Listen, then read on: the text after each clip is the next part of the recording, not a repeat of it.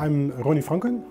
I'm Education Manager of Visual Arts, but I'm also teaching procedural modeling in Houdini in the first year. We started teaching procedural content about 7 years ago, I think, in our games program. And at a certain point we noticed that we started to develop a certain skills and knowledge that was quite unique, not only to our program, but actually international. And then at a certain point we thought, well, we have so many connections, we have our alumni in great places, why not organize a conference around the subject of procedural content? And that's basically how it started 3 years ago. So this year we organize it for the third time, and we plan to do it next year and the year after as well.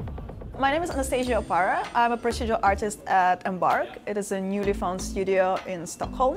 So my name is Josef Benzegadi and I work at Ubisoft Paris Studio.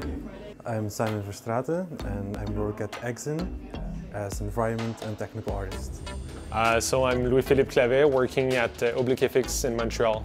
Hi, I'm David Voss. I work at PUBG, Special Projects team. My name is Marie Evers. I'm a student here at Breda University of Applied Sciences in Breda. It's the ability to create assets, levels, complete games, or parts of it, automatically by a certain set of rules. And I think that might sound very technical and sometimes abstract or maybe even mathematical.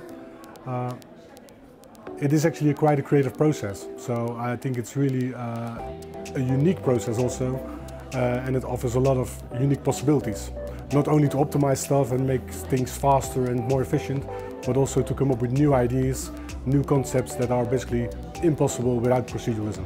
It's like a system or tool where you can control it, you make rules in it, and another person, like another artist, can change values and parameters in this tool to create something new out of it.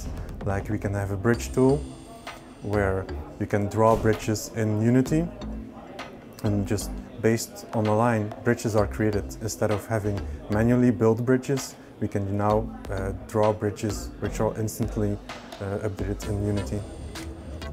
So procedural workflows for me is about finding the procedure, the recipe of what you're doing. So I've worked in the games industry as an artist for 6 years, and during that time manually sculpting, manually placing and creating, you sort of find these patterns where you see yourself doing this. I've done this before a million times. I'm doing it slightly different this time because of the situation and the context of where I'm making this bench or this tree or this sci-fi corridor piece, and trying to find the patterns that dictates the changes I make in my artistic work, and boiling that down into procedures and modifiers and manipulators in a recipe to create this asset.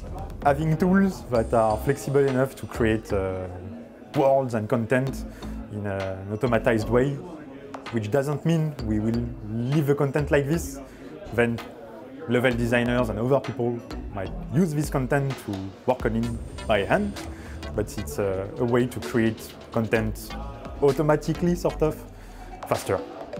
So there's like a loop of creation. You're translating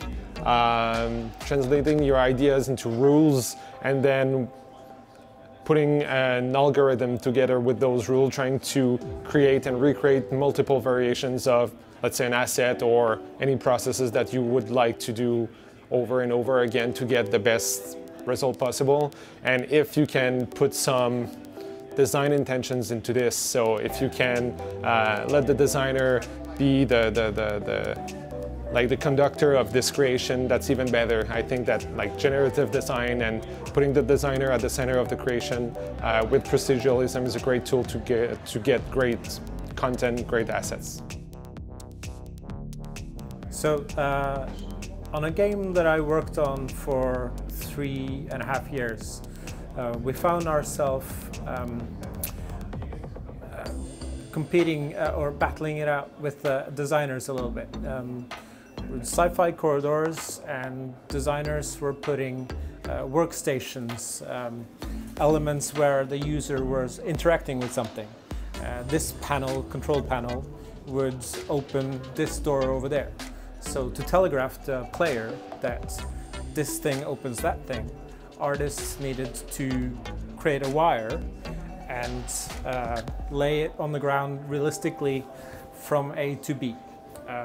Designers would then change their minds and put the control panel there, and then tell the artists, you need to do this again. And when you see this happening 300 times, it's time to make a procedural tool. So what I did was, using Houdini and a Houdini engine plugin, we were able to do a prototype in the project engine in the editor, so that it was real-time pathfinding and finding its way around the 3D environment, and then using physics to drop it down. So designers changing their minds would have no impact on this.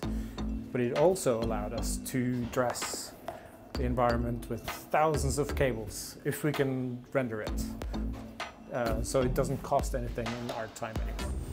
I mean, I think on a spectrum, the alternative to proceduralism would be brute force. I mean, there are many in-betweens, but if you try the brute force approach, it could be very effective for some specific tasks, but other tasks will scream proceduralism. We recently work on many crowd shots, which you need proceduralism. Like you cannot animate every single character in a crowd shot or in an arena, so you need tools to put everything in motion in a way that is realistic and does not feel lifeless. What I enjoy the most about procedural workflows is the amount of iterations that can be done. So you create a system and you can easily change it without a lot of time being wasted on it. So in my case, I've created a procedural environment based on what Far Cry did. And it's a great tool because if the terrain needs to be changed or there has to be a different tree, the tool just works like that, and there doesn't need to be like 50 people working 2 days to change the system. I can just change a few buttons or change a few settings and it's done. There's no extra work that needs to be in, so in this case it's a lot cheaper, better, and it looks even better sometimes because it's based on rules what nature has, rather than just someone trying to add an asset based on a picture. So in a way, we're trying to democratize tool creations when we want to enable content creators to make tools by doing what they already do best, making awesome stuff.